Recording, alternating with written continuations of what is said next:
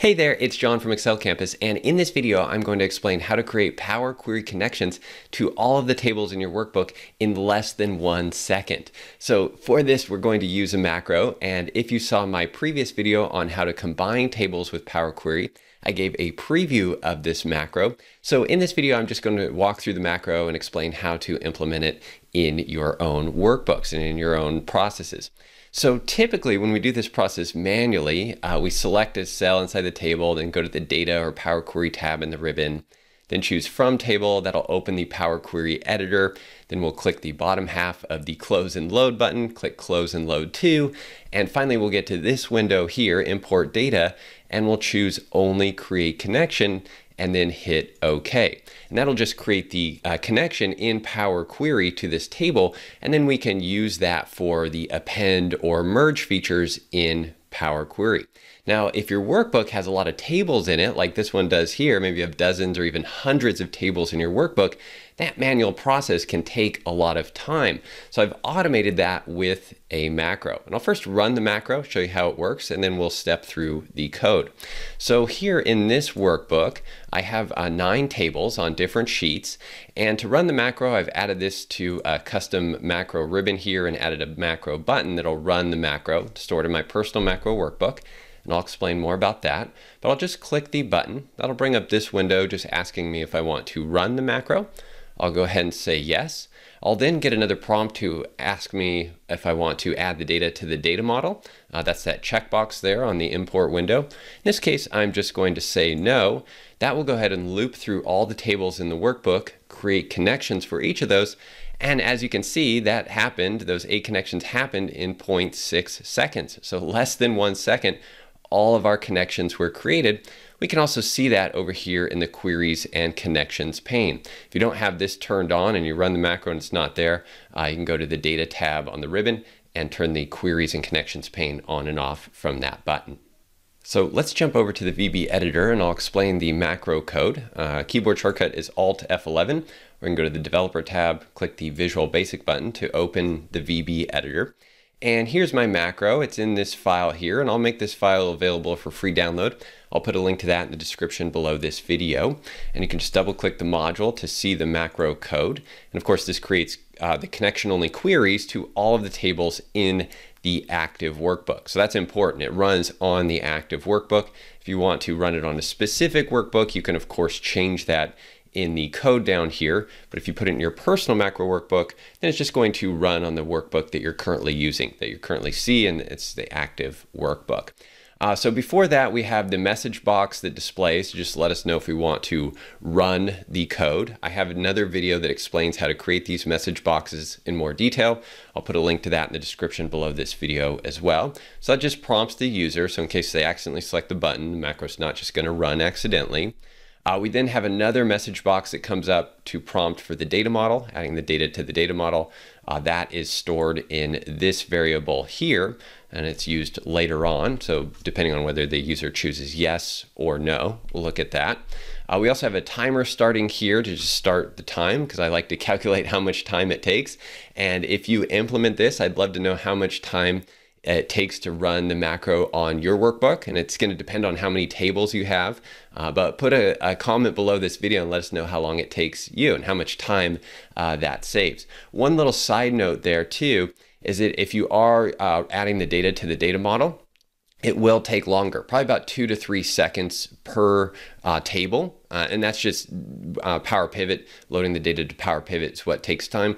That takes time whether you do it manually or with the macro, but all you have to do is sit there and wait. So it's not a big deal. It's just a note, it's going to take a little bit longer. And then down here, the bulk of the code is going to loop through each sheet in the workbook and each list object or each table within each sheet. And I'm going to set some variables here for the formulas, and then it's first going to check if the query exists. So if the query does exist, or if a query for the table already exists, the macro will not recreate a new connection for it. So it bypasses that. So if you run the macro again, it's not going to create another 9 connections or however many you have. It's going to check for that first, which is nice because if you're adding tables in the future, you can just rerun the macro again and it's only going to create connections for those new tables. So that's what that section does there. And then here, if it does not exist, we add the query. So that's the method for that, for adding the query, and add the connection to the query as well. And then we add the data to the data model if the user chooses yes to add the data to the data model. So if they choose no, then it's just going to bypass. The if statement here will bypass this line of code, and then the loop will continue on for each list object and each sheet in the workbook. And then down at the end of the loop here, we have our timer to calculate the total runtime of the macro. And then a message box appears at the end, letting us know how many connections. We also have a counter here to count the number of connections that were created. And then a message box at the end that lets us know how many connections have been created and in how many seconds that took. So again, leave a comment below. I'd love to know how many seconds this takes you.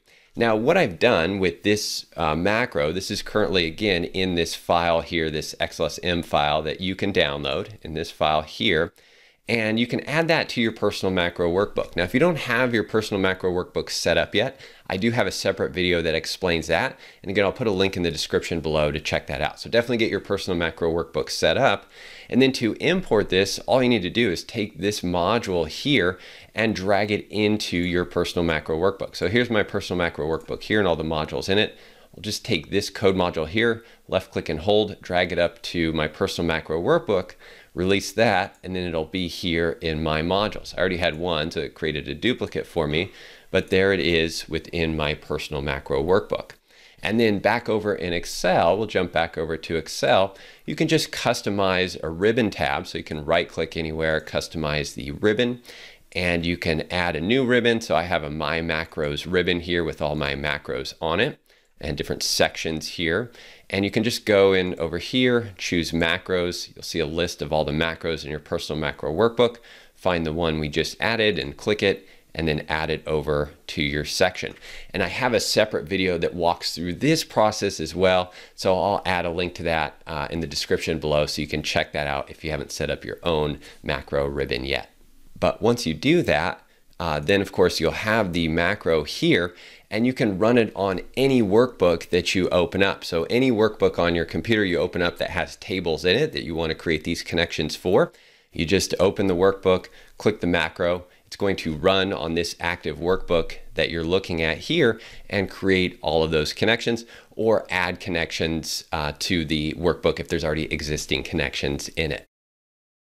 Now, if you're not familiar with macros yet and VBA code and you want to learn how to write these yourself, we do have training on this, step-by-step training in our Elevate Excel training program.